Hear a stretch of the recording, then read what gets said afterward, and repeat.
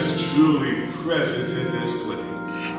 So bless us, God, that we might preach. Bless us, God, that we might hear your holy word. Bless us, God, that we might praise your holy name the way, my God, you deserve to be praised. The way, my God, you deserve to be worshipped and adored. Bless us, God, with a word. In Jesus' name we pray. Amen. Amen.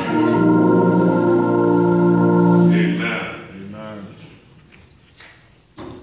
From the Gospel of St. Luke, the first chapter, we have prepared a word to preach, and we call it Blessed and Highly Favored. Blessed and highly favored. Blessed and highly favored.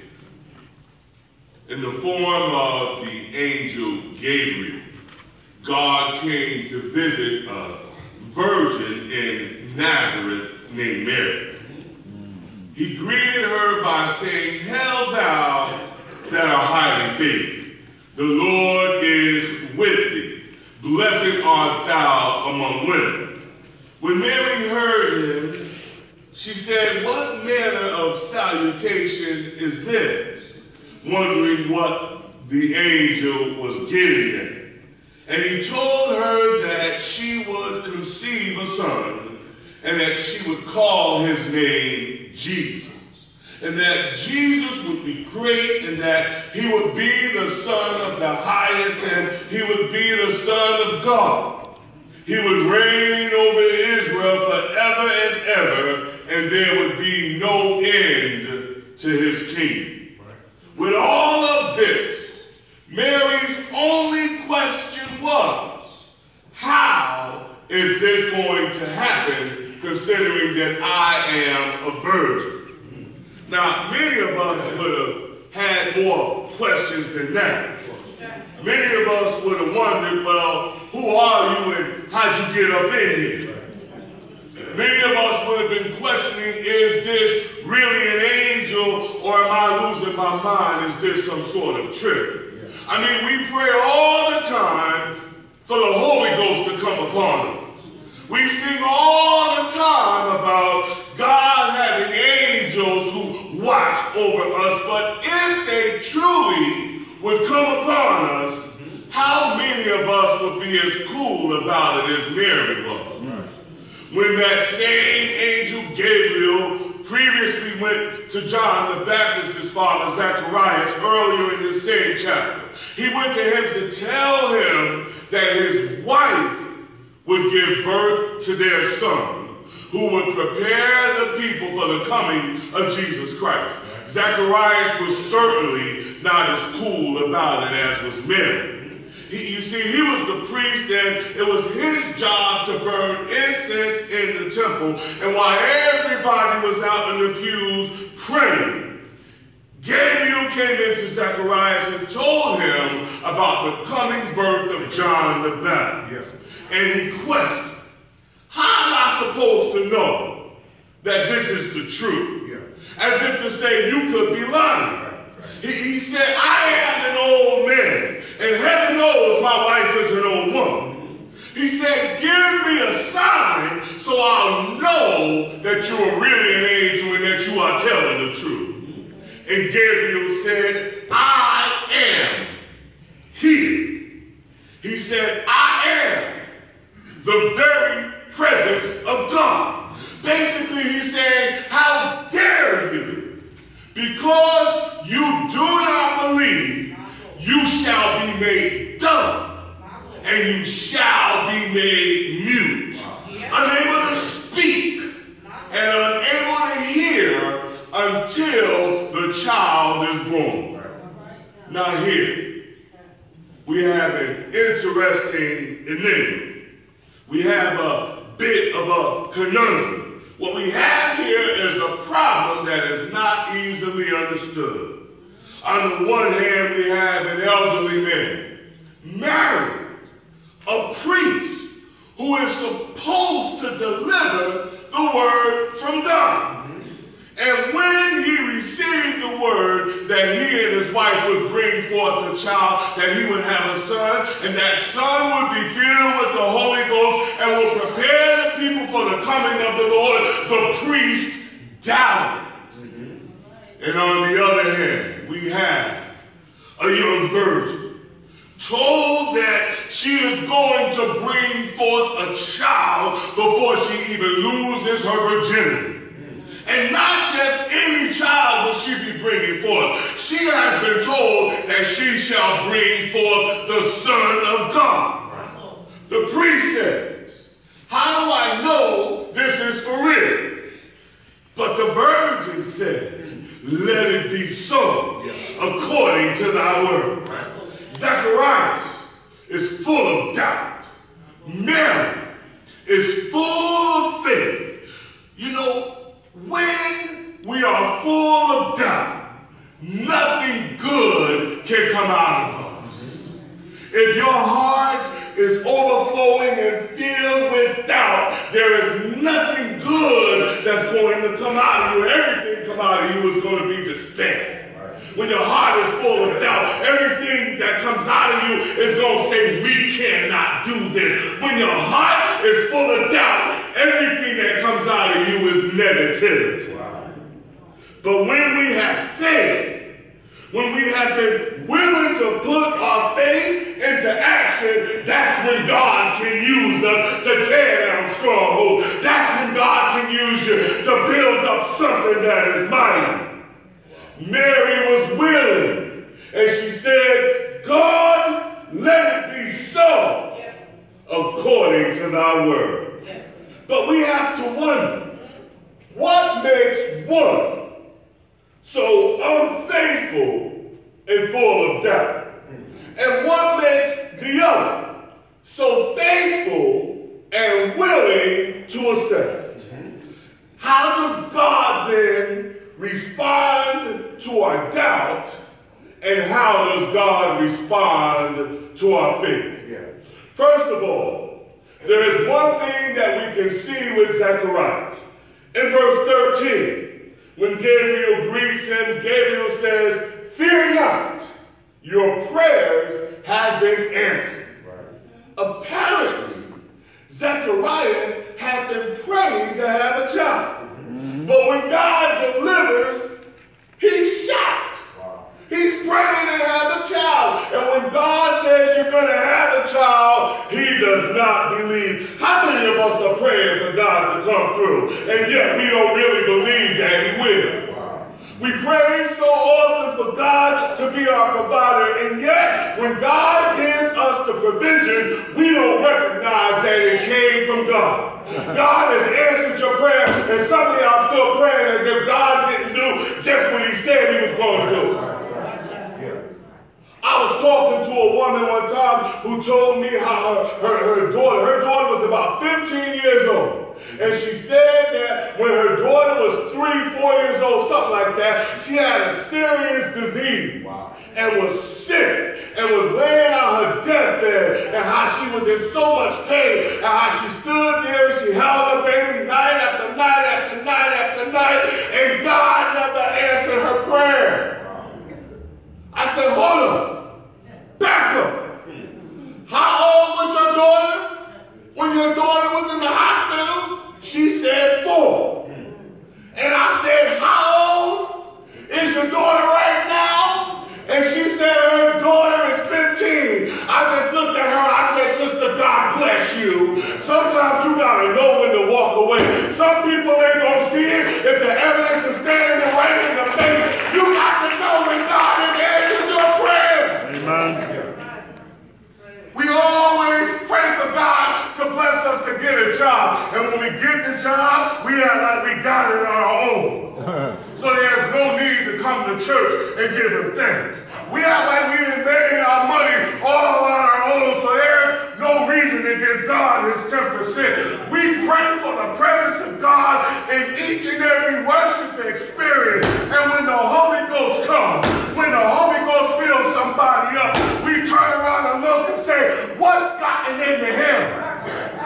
We turn around and look, what's she shouting for? We turn around and look,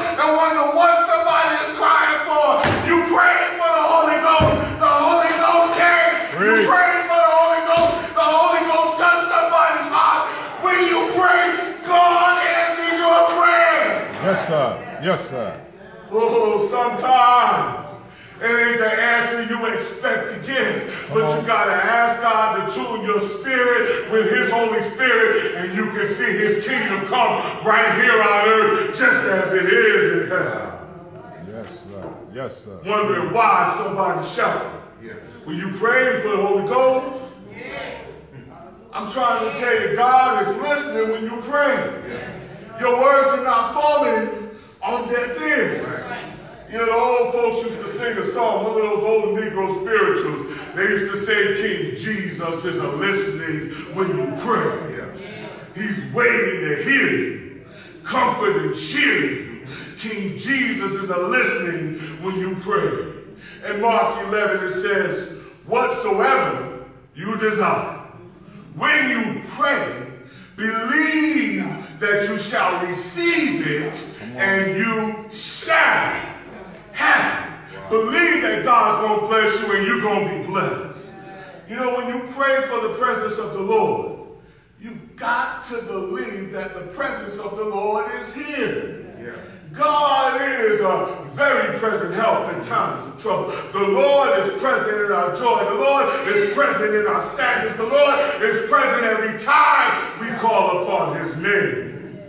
So when you pray for the Lord to make a way out of no way, you've got to believe that your road is going to get a little lighter.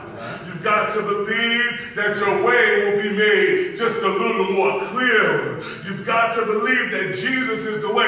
When you pray, you've got to believe. Yes. And when you pray for the Lord to fight your battles, you got to believe that the Lord is going to make all your enemies to be your footstool. The Lord will put all your enemies to flight. 1,000 shall fall at your left and 10,000 shall fall at your right. And the battle shall not even get next to you, because the battle is not yours. The battle is the Lord. Yes, it is. Yes, it is. When you pray, you got to believe. Zacharias prayed. He prayed that God would bless him with a son. Yet, he did not believe that the Lord would do it.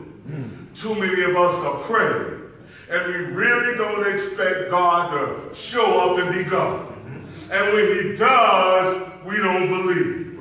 Zacharias didn't believe it, and Gabriel said, because you don't believe, you shall be dumb, and you shall be mute. He was unable to hear, he was unable to speak, all because of his unbelief. There are many of us who don't believe. And because of our unbelief, our disbelief, we have been made dumb. And the problem is we've been made dumb, but we can still speak. Yes. You got that? Yeah.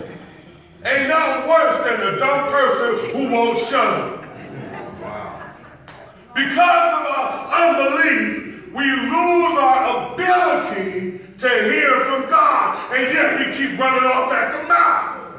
We lose our ability to know and understand the word. If you can't hear from God, it don't matter what you say, you just talking loud and saying nothing. Yes, sir. If you can't hear from God, it don't matter what you say. It's like you just have a voice full of nothing because you have no faith. Without faith, it is impossible to please God. Yes, it is. Without faith, it is impossible to praise the Lord. Without faith, it is impossible to be filled with the Holy Spirit. Without faith, it's impossible to speak a word from God. Everything you do, you're doing in vain. Every prayer you make is now falling on deaf ears. Any praise you try to give is only praise that you praise in yourself. Without faith, it is impossible to please God. Come on.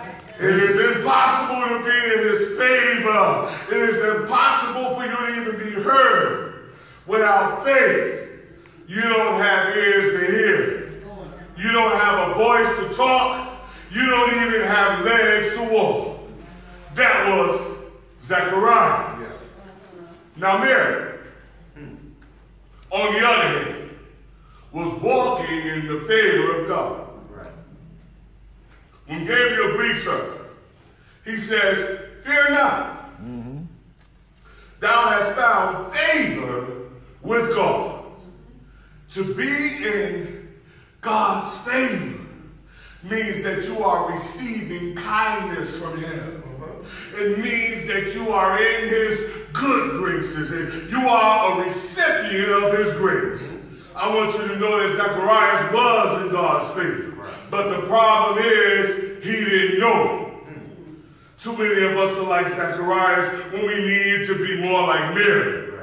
Gabriel telling her that she was in God's favor, that was not shocking news to her. Mary said, well, I already know that. She's her being told that she was in God's favor, she already recognized that. And when we know that we are in God's favor, we can then be spiritually productive. We can be used by God to do great things. Mary was highly favored and blessed among men and women. You know, like the Clark sisters used to sing that song. We are blessed and highly favored. When you're blessed and highly favored, you expect to hear a word from God. When you're blessed and highly favored, to hear a word from God ain't no surprise to you. When you're blessed and highly favored, you expect the Lord to send his angels to comfort you with a holy word. It ain't no shock when his angels come to you. When you're blessed and highly favored, you know that God will answer your prayer. You know that the Lord will fight your battles. You know that the Lord has angels watching over you. So you expect to hear his word. When he says you can do all things through Christ who strengthens you, you ain't shocked. You say, I know that the Lord is my strength. When he says the battle shall not come near you, you say, no, I know that because the Lord said he already has my back. When people try to put things in front of you to block your way, to make you homeless, you say, I know that ain't going to be the case. When God comes to you and says, I'm going to bless you beyond measure, you say, I already know that because my Lord says, I know the plans I have for you, plans that are to prosper you and to do you no harm. You expect to be blessed. Amen. You expect to be favored because you know you got that blessed assurance that Jesus is mine. So you ain't shocked when an angel of God comes to you. You know that the Lord has angels watching over you. That's why, with all the things that Job went through, Job, he never lost his faith. He said, I know my Redeemer lives, and I know he shall stand at the latter day upon the earth. And he just wasn't thinking about going to heaven anyhow. He was thinking about heaven coming right here on earth. He said, though after the skin worms destroy my body, yet in my flesh shall I see God. Yes, sir. Yet they might slay me, but I know I'm going to see God in the land of the living. Yeah, they might come against me, but I know I'm going to see God, the goodness of the Lord in the land of the living. Yes, sir. I shall see God, whom I shall see for myself, and my eyes shall behold, and not another. I'm telling you, when you know that God will bless you, when you know that God favors you, there is nothing that you cannot accomplish. You can do whatsoever you set your heart upon. And when you're blessed and highly favored, you expect to be used by God. God is the one who blesses. God is the one then whose favor you seek. And when you are blessed and highly favored, it is only so God can use you. It is only, you have only been blessed so that you can be a vessel of God. It is only then for the glory of God, only for you to carry and present Christ to everyone whom you meet. I don't know about you, but I know I got the favor of God. I've got faith that the Lord is blessing me right here. The Lord just keeps on blessing me. The Lord is blessing me right now, and I know that I am favored in the eyes of God. I am in God's grace. I am blessed and highly favored. But Zechariah responded with doubt because he never expected God to answer his prayer. He had no faith. And because he had no faith, God took his voice away. Mary responded with faith. And because she was believed, she was blessed and highly favored. And because of her faith, God gave Mary an even bigger voice. And God gave Mary a song, and he planted a song in her heart, you can say. And she said, my soul doth magnify the Lord. Yes. And my spirit has rejoiced in God my Savior. For he has regarded the low estate of his handmaiden. For behold, from henceforth all generations shall call me blessed. For he that is mighty has done to me great things. God has already done great things for you. Yes. Instead of asking God for what you want, you ought to thank God for what he's already done. You ought to bless his name for what he already brought you. You ought to praise his name for all he's already taught you. You ought to bless his name for every time he allows you to get up. You ought to praise his name for every victory you already won. You ought to be willing to bless God because you're still here in the land of the living, and God is not through with you yet. Mary said, he has shown strength with his arm. He scattered the proud in the imagination of their hearts. She said he had put down the mighty from their seats and exalted them of low degree. He has filled the hungry with good things, and the rich he has sent away empty-handed. He has helped his servant Israel in remembrance of his mercy. In order to be like Mary, blessed and highly favored, we must be full of the faith that allows God to use us, that we can be spiritually productive. You got to submit yourself to God. Mary says, behold, the handmaid of the Lord. She is saying, look, God, here I am, and I give myself to thee. Yes, she's right. She said, Lord, here I am. I am the handmaid of the Lord. Yeah. She says, Lord, here I am, and your word declares that I was always going to be blessed. So I feel blessed, even when I recognize there's some things that I don't have. God, I still know you've already blessed me. Even when I know I ain't everything that I ought to be, still, God, I know that you blessed me. Even though I know that sin is always knocking on my door, telling me to do the things that are ungodlike, I know that I am still blessed. Even though I know the devil is hot on my trail, he wants to take my life, turn it upside down. He wants to take my business and scatter it all over the street. I know when I get on my knees, I say, Lord, I need your help. Lord, I need your love. Lord, I need your blood. Lord, I need your grace. Lord, I need thee every hour. And every hour I need thee. So I know that I'm already blessed. You just got to give yourself to God.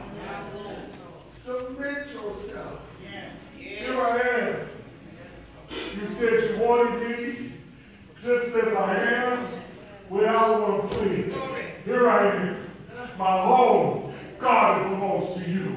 My car, God, it belongs to you. My money, Lord, it belongs to you. My mind, God, I'm going to keep it stayed on you. My heart, take me, take all of me. I submit myself to you.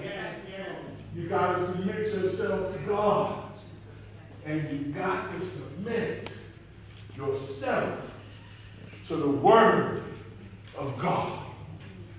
Gabriel came, giving the word. Zacharias doubted, but Mary said, be it unto me according to your word. Yes. When the word of God says, I'll never leave you, I'll never forsake you, even when you feel alone, be it unto me according to your word. Even when you're robbing Peter to pay Paul, the word of God says the cattle on 1,000 hills belong to your Father. Your answer ought to be it unto me according to your word.